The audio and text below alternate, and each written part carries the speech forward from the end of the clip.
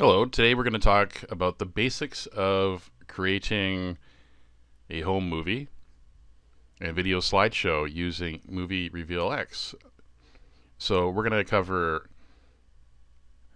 adding photo and video to your movie, because that's sort of the basis of the slideshow. So adding photos and video, choosing a style, and playing around with the music, creating titles and captions, and explaining what they are, and how to share your movie online. So first of all, for adding photo and video to your movie, you just go to Add, and you go from My Computer.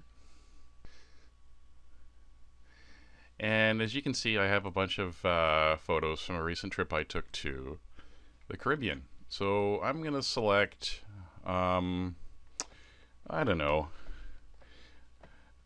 about 12. That's actually 15. But anyway, you can also, if there's some that you're happy with, you can also use Control, and while holding down the Control button, you can actually remove some photos as well, if you don't want to have those there. So anyways, we're going to put those in. Super simple. Remember that you can also drag them around, so you can really tell a story. So let's get this one over here. So the beach ones are together. Some beautiful images of both the beach and the pool. And next, so that's it. That's pretty simple, isn't it? So next, you want to choose a style. So all you do is you go over to the Styles tab over here. We've got all styles here. And you scroll through some that might look like they're going to work for your particular photos. Polaroid is kind of a neat one. But I don't like in this case, I don't like the background. It's not as suitable for pictures of these great pictures of the resort. I tend to like postcard. So postcard is kind of has that cool travel feel to it. One thing that you want to do though is you want to make sure that people are going to watch your video, and to do that, shorter is often better. So around a minute. It's short and sweet. You're not going to be stuck watching a slideshow forever. So in order to change the length of the style, just go to Change the Music, and you go over here, and you'll see these little tabs here, and you can actually shorten the music, and it tells you how long it's going to be. So I've got it to about a minute here, and that should be okay. And you click OK, and then just press play to see what happens.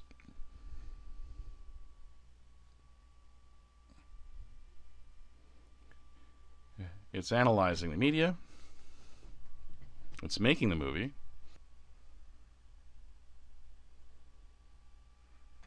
So here this is inserted.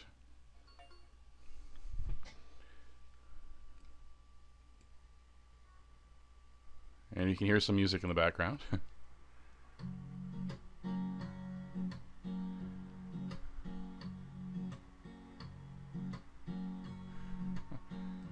Okay, I like that. It looks pretty cool.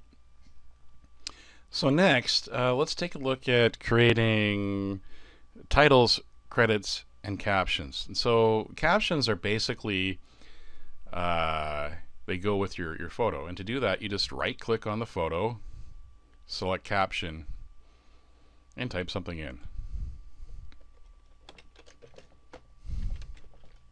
So I'm going to call this sand sculpture.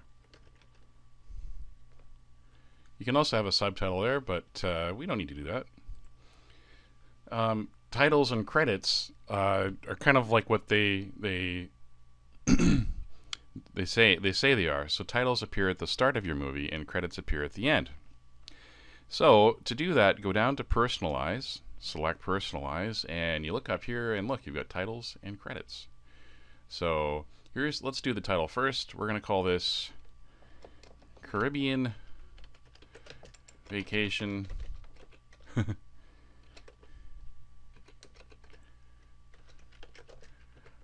2012, because we went there in December. And you can actually preview to see what it's going to look like.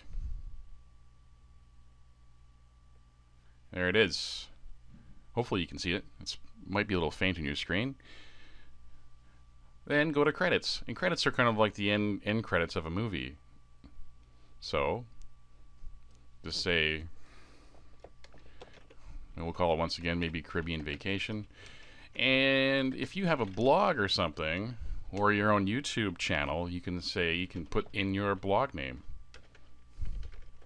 so people can see more of your home movies. And once again, you can preview. And notice that you can change the fonts, all sorts of options here. But I'm happy with this now. So press OK. We're OK here. And now it's time to save the movie. This project here is saved in a special format called RVL format that actually pulls everything together from your computer. If you want to have people actually watch your video, you'll have to save it in a different file format. And Movie is really cool in that it saves movies in any kind of file format. You can upload to Movie Cloud, which is really cool, Facebook, YouTube, and I often like to save a file on my computer. Type in a name. I'm going to just call my new movie 011, and you can choose here a file format. You have a number of different options. AVI, take a look at how big that is. I like to save in WMV. It's relatively small. It has great, it preserves the quality really well. YouTube can read it. Obviously, Windows Media Player can read it. So that's what I'm going to save it as. And then you save it. And you're done. Thanks for listening. Hope you have fun making movies. We'll talk to you later.